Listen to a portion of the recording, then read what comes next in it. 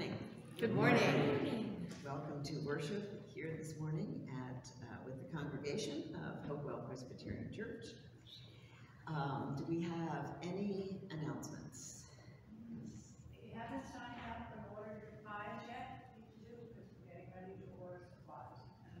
Okay, pies. They're getting ready to order the supplies for the seasonal pies. If you haven't ordered your pies yet, you better do it because they won't have enough supplies to make one for you later. Anything, yeah. The stewardship letters are out in the narthex. Please take there should be one with your name on it, and if there isn't, there's some extras standing up in the back. We're trying to save postage. If we not pick it up, that would be great.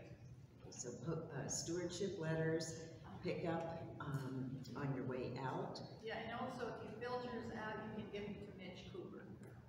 Okay, I've already Surprise. If you've already filled it out, you're welcome to turn it in at any time. Anything else? And let's take a moment of quiet and think about why we're here this morning and what we hope to hear and learn.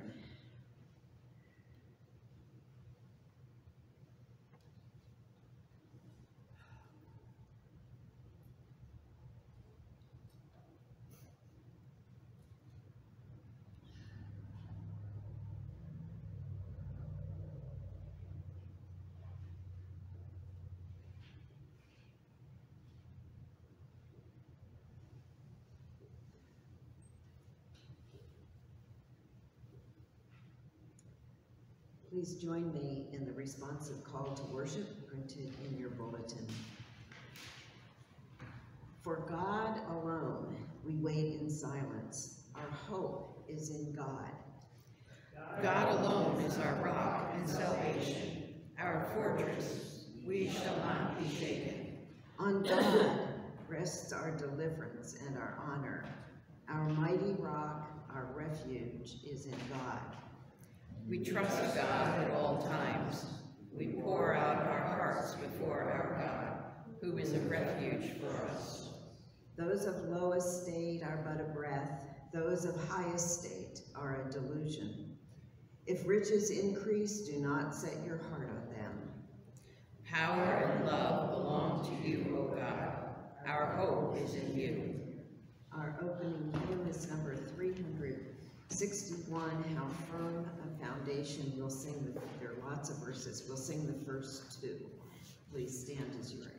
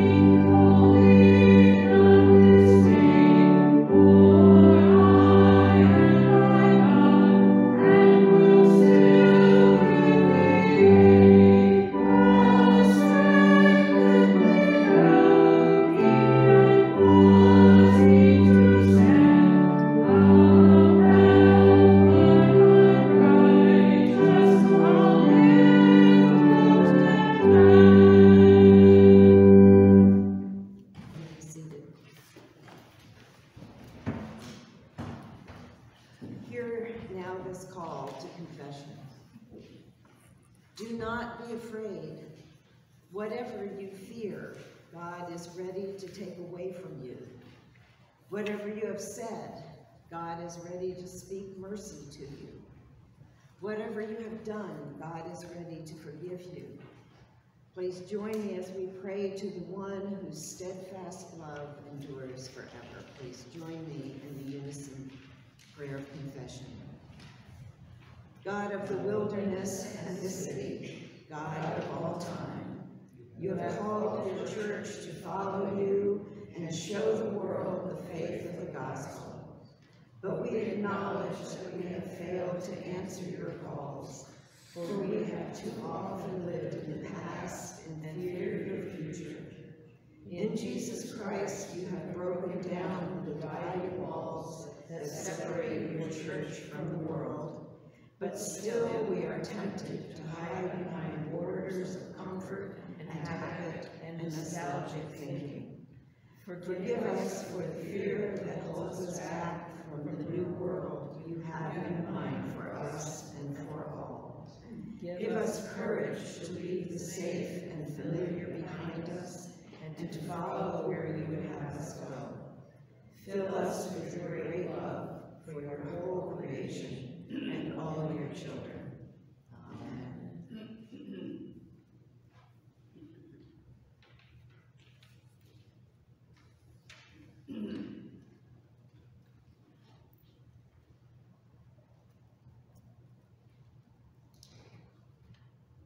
Hear now this assurance of pardon. Do not fear.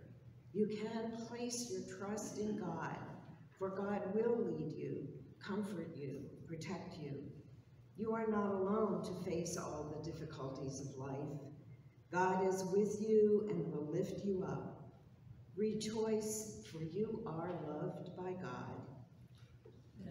Praise God.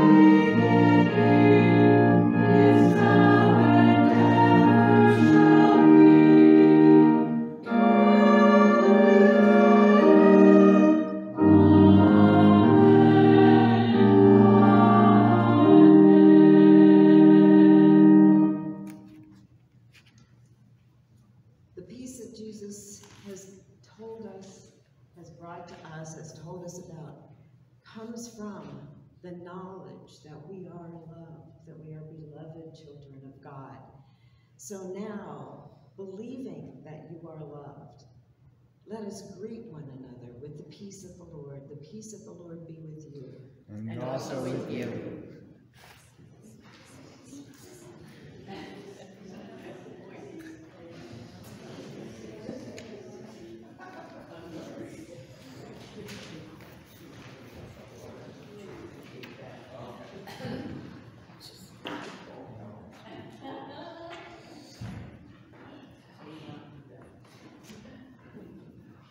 Please join me in the unison prayer for illumination.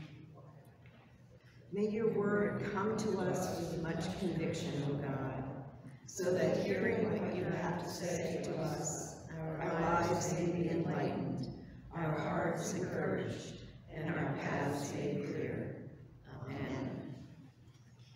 The New Testament reading I will include later on in the message. The Hebrew scripture reading is one of the many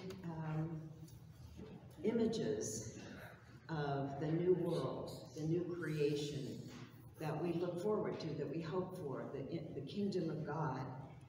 And I'm not going to talk about this vision directly, this image in this scripture, but I want you to hold it in your mind as a reminder of the promises that God makes. Hear now this word from the prophet Isaiah. The word that Isaiah, son of Amoz, saw concerning Judah and Jerusalem. In days to come, the mountain of the Lord's house shall be established as the highest of the mountains, and shall be raised above the hills. All the nations shall stream to it. Many people shall come and say, let us go up to the mountain of the Lord, to the house of the God of Jacob, that he may teach us his ways and we may walk in his paths. For out of Zion shall go forth instruction, and the word of the Lord from Jerusalem. He shall judge between the nations and shall arbitrate for many peoples. They shall beat their swords into plowshares and their spears into pruning hooks. Nation shall not lift up sword against nation, neither shall they learn war any more. O house of Jacob, come, let us walk in the light of the Lord. This is the word of God for the people of God.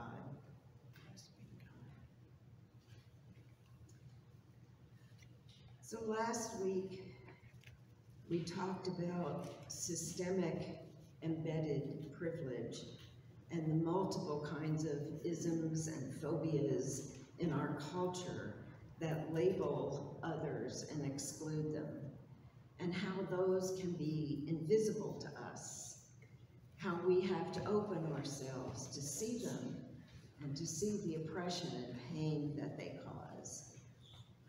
But we're also regularly faced with the far too visible version of those attitudes and emotions, overt fear and hatred, that can lead not just to discrimination, but to death. Just in case you don't know, I've never mentioned my own background. In some of these areas, I've spent over 20 years working in interfaith groups and in anti-racism. And not just, some of my friends, but in my top, 5 to 10 friends in my life, there are fewer people like me than might be supposed. In my top 10 friends, there are Jews, Muslims, people who are gay, people of color, immigrants. And over recent years, I've been heartbroken over so many of these manifestations of hatred. The Charleston shooting in a black church where the pastor was a classmate of many of my colleagues from my seminary. The Pittsburgh synagogue shooting where the pastor of the neighboring Presbyterian church just down the block is a good friend who knew that Jewish congregation and who did shared interfaith services with them. The mosque tragedy in New Zealand where 51 people were killed in an attack linked to increasing white supremacy. Over all the deaths and violence in the Middle East, where I personally have both family and friends on every side of every line you can draw there. I've spent more than an entire year of my life in total time over the last 20 in the Middle East, mostly in Jordan, but also Egypt and Turkey and Israel. I've been to the West Bank and spoken with Palestinian refugees in Jordan. I've known Holocaust concentration survivors. And I'm ripped apart. I'm just ripped apart all the time. The general presbyter in the presbytery I moved up from was Wilson Gunn, who wrote columns regularly in the Presbytery newsletter. And he wrote this one time a number of years ago. I must say a word about fear. It is life's only true opponent. Only fear can defeat life. It has no decency. It respects no law or convention. It shows no mercy. It goes for our weakest spot, which it finds with unerring ease. Fear is our own embodiment of a lack of trust. We fear that God won't take care of us. So we value power and control. We value self-sufficiency, taking care of ourselves and our own, and how narrowly we define our own. We all do face real threats to our lives, our safety, our health, our finance. But the reality of those threats and fears does not actually tell us how to deal with them specifically as Christians, as Jesus people. One thing that happens when we're afraid is that we forget we're in God's hands. Or we mouth the words, as we said, nice words about trust in our call to worship, but we don't live as though we really believe those words. Our fear can be overpowering when our familiar world seems to be disintegrating around us and we don't know what the future will bring. The world that seems to be falling apart around us is the same world where we've invested ourselves. The world where all of our concerns and interests are. Our finances, our jobs, our health, our children, our governments, and our communities. When the systems that provide our sense of security start to crumble, we may be afraid. We may be very, very afraid. And then we try to make ourselves safe, to provide our own ultimate security. Those of you who are familiar with some of the more famous, well-known Bible stories will remember the story of the time when Moses went up to the mountain for a long time and the people began to be anxious and afraid because their leader wasn't there. And so they went to Aaron, and Aaron had them give all of their gold, their jewelry, whatever they had, and made a golden calf for them to worship that would save them. And they gave everything they had. And it was a real impulse. It was maybe even a generous impulse. But nonetheless, what they had done was build an idol. When we're afraid and try to make ourselves safe, we try to provide for our own ultimate security. And very often how we do that is we try to box God into a space where we can feel sure that we've got God all figured out, and we can feel entirely sure that God is on our side in everything and in every way. But our religion, our faith, calls believers to transcend our baser instincts, to rise above our fears. And our particular faith, among others that share that notion of transcendence, our particular faith calls us directly, specifically, explicitly to care for the most vulnerable among us, to welcome and help the stranger, and even to love our enemies. But our fear can blot out all of that religious teaching, no matter how often we hear it. We retreat into tribalism and we demonize others.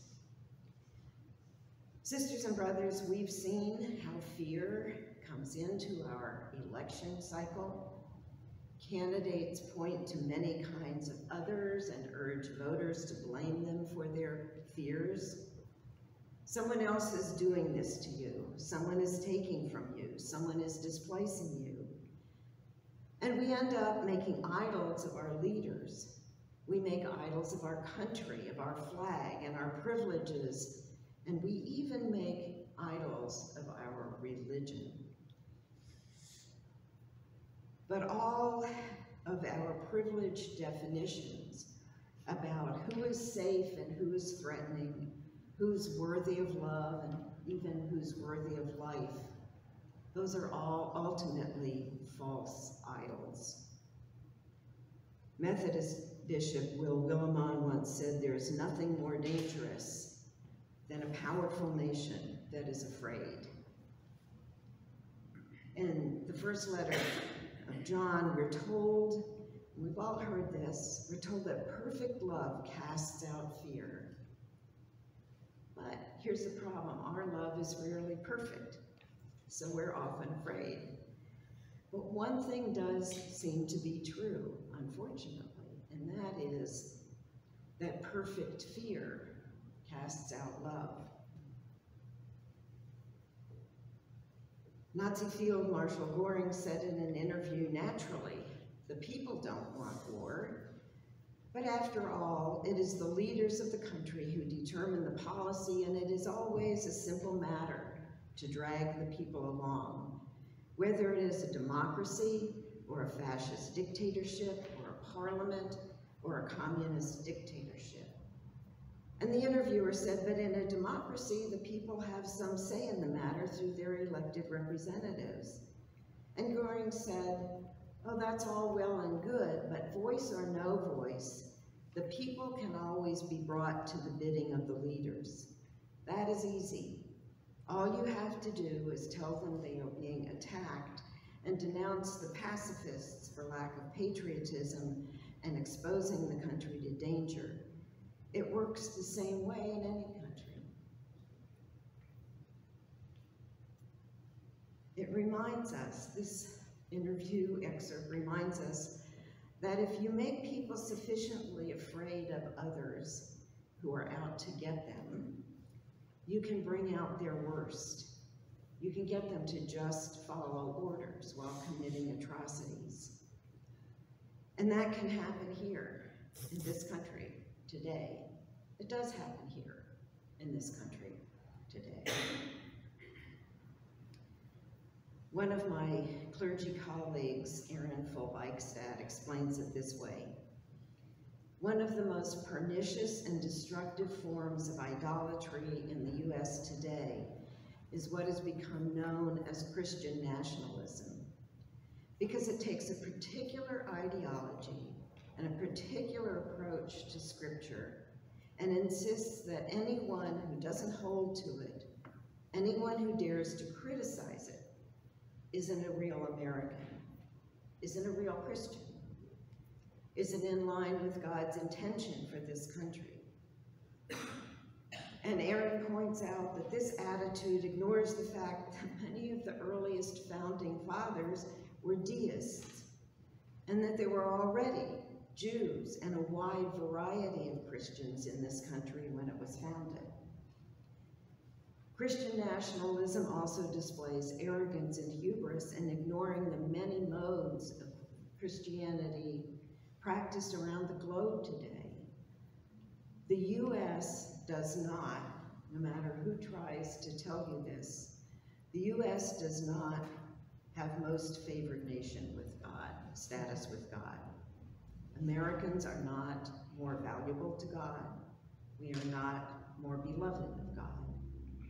We are children of God among all the children of God in the world. Now, we can be patriotic without being nationalistic. We can have gratitude for our many freedoms, which include, by the way, the freedom to criticize and to disagree. What separates patriotism from nationalism is the recognition that our ultimate allegiance transcends our nation, our tribe, and our culture. Our highest allegiance. People of Jesus, our highest allegiance is not to flag and country, not to any particular human leader, but to the one embodied in the love of Jesus Christ, which allows us to understand how we're connected to each other here and all around the world, to all the other children of God, all beloved of God. God calls us through Christ to something larger than nationalism, larger than allegiance to any human ideology, something greater than the tribal instincts that lead us to sort people into good and bad, worthy and unworthy. Someone has noted that 365 times, once for every day of the year, the Bible tells us, fear not, or do not be afraid. Here's the gospel text that's in your bulletin, a reminder, again, from Luke chapter 12. And this will be familiar too, to many of you. Consider the lilies, how they grow. They neither toil nor spin, yet I tell you, even Solomon in all his glory was not clothed like one of these. But if God so clothes the grass of the field, which is alive today and tomorrow is thrown into the oven, how much more will he clothe you, you of little faith? And do not keep striving for what you are to eat and what you are to drink, and do not keep worrying. For it is the nations of the worldly nations, that strive after all these things, and your Father knows that you need them. Instead, strive for the kingdom, his kingdom, and these things will be given to you as well. Do not be afraid, little flock, for it is your Father's good pleasure to give you the kingdom. Gabriel Marcel, a Christian existentialist, said, in order to hope, one must know what it means to fear, to doubt, to despair. True Christian hope is born in the pits, when there's nowhere else to look but up. Christian hope is born when we no longer look for human solutions to bring us a future. Christian hope is born when we're worn out with looking for yet another way to save ourselves. This is our call to discipleship in the face of violence and oppression born out of fear, to trust in God's safety, to trust in God's security, in the face of the world's false promises about safety and security, to love radically the other, the different, the very ones the world urges us to judge or to exclude or to fear, to love as radically as God has loved us, sending Jesus to us while we were sinners, calling us and loving us even now while we are sinners. Scripture promises us, and isn't that Isaiah text? Scripture promises us that what we see in the world today is not all that there will ever be. However else you want to think about it, you can put it this simply. God wins. In the end, God wins. God's justice and goodness will prevail. The former things that cause us fear, now have caused us fear, will be swept away in God's coming kingdom. So sisters and brothers, children of God, whose promises are you going to believe? Where will you place your trust? These are life and death questions for our souls and for the world. So be of good courage. Do not be afraid. Scripture tells us a lot of times, do not be afraid. God loves you. Trust in that. Trust in that. Let it be so. Amen.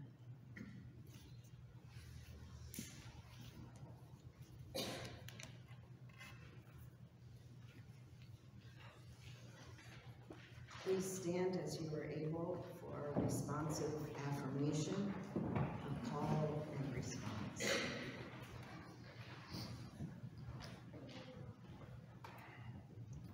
What good is it if we say we love all people, but give special treatment to a few? God calls us to love others as deeply as we love ourselves, with no strings attached. What good is it if we say we want God to show mercy towards us, but are quick to judge others? God calls us to forgive our sisters and brothers, to let mercy triumph over judgment. What good is it if we say we trust God in every moment, but live guided by our fears? We will speak and act as those who trust God to come and live in our fearful hearts. Our responsive hymn is number 191, God is our refuge and our strength.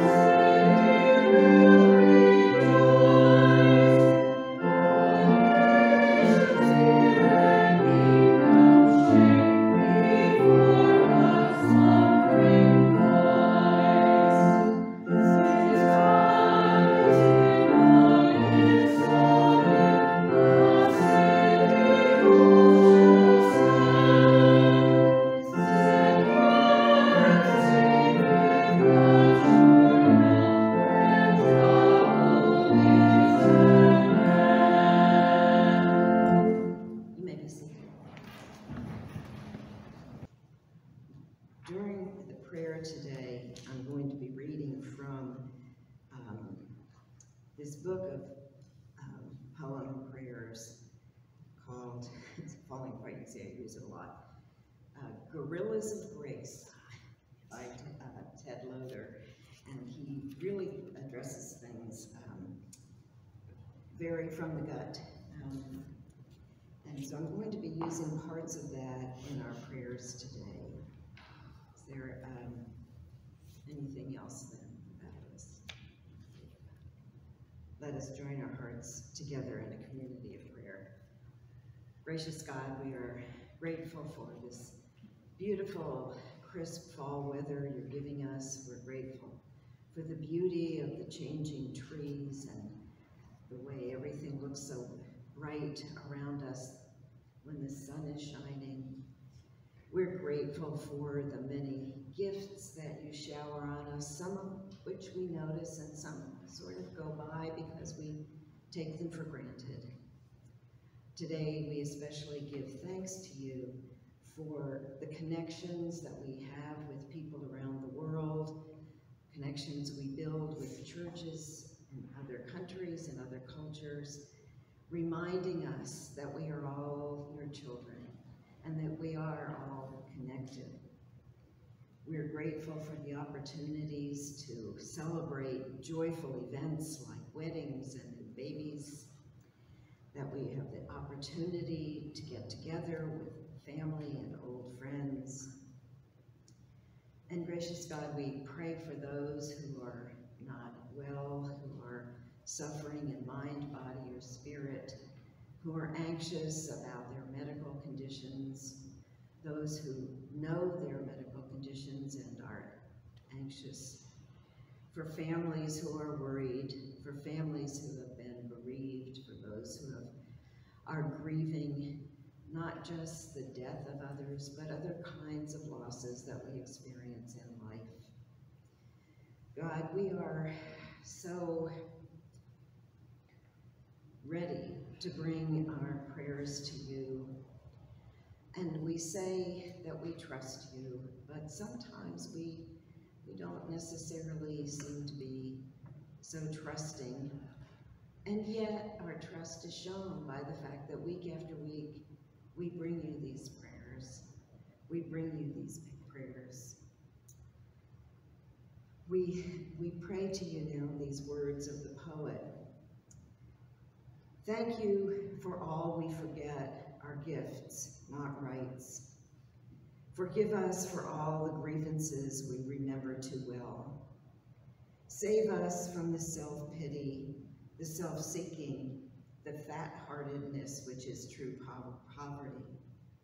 Guide us if we're willing and drive us if we're not, into the hard ways of sacrifice which are just and loving.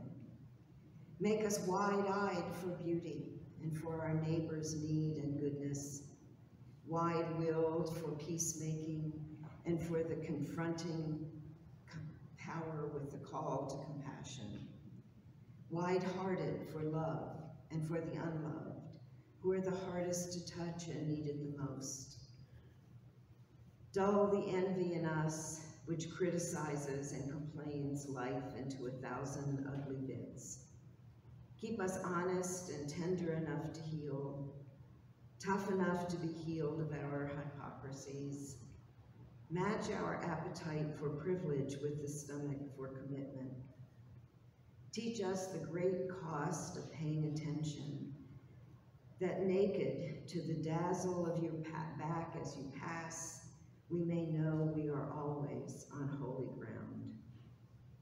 Breathe into us the restlessness and courage to make something new, something saving, and something true, that we may understand what it truly is to rejoice. Gracious God, we bring to you all of the prayers that we say here. We bring to you all of the prayers that remain in our hearts unspoken, and all of the prayers that lie so deep in us we don't know that they're there, but you do. And so even those we bring to you. And all of our prayers we bring to you in the mighty and gracious and loving name of our Lord and Savior Jesus Christ, who taught his disciples to pray together, saying, Our Father, who art in heaven, hallowed be thy name. Thy kingdom come, thy will be done, on earth as it is in heaven. Give us this day our daily bread, and forgive us our debts, as we forgive our debtors. And lead us not into temptation, but deliver us from evil. For thine is the kingdom, and the power, and the glory forever. Amen.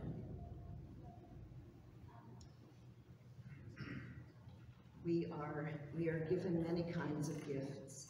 We all have gifts that we can offer to God. We all have things that we can do to help contribute to the kingdom. And at this time, we recognize that by presenting to God a portion of the material gifts that we've been given.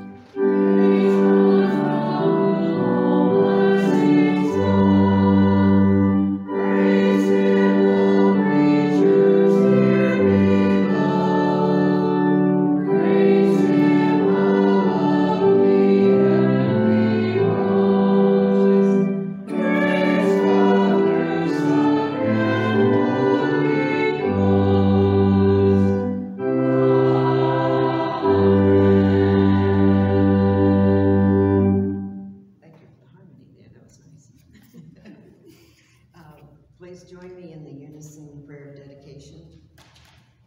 O God, we commit to use these and all our gifts in the service of acting as co-workers with you and one another, so that peace and justice may flow like a mighty stream and cover your world with your love.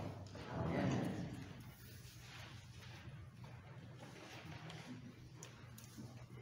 Please remain standing for our sending hymn number 345, Dear Lord and Father of Mankind.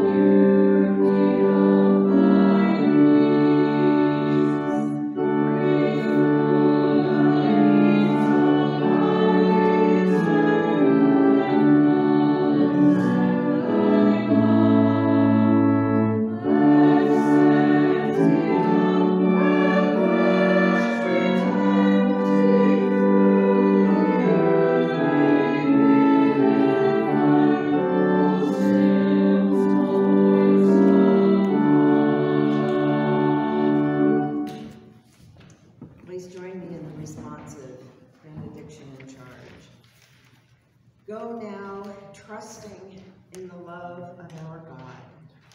We will live for others through our God. Go now, trusting in the grace of Jesus. We will forgive others just as we have been forgiven. Go now, trusting in the community of the Spirit. We will serve others in every need, in every place, in every heart.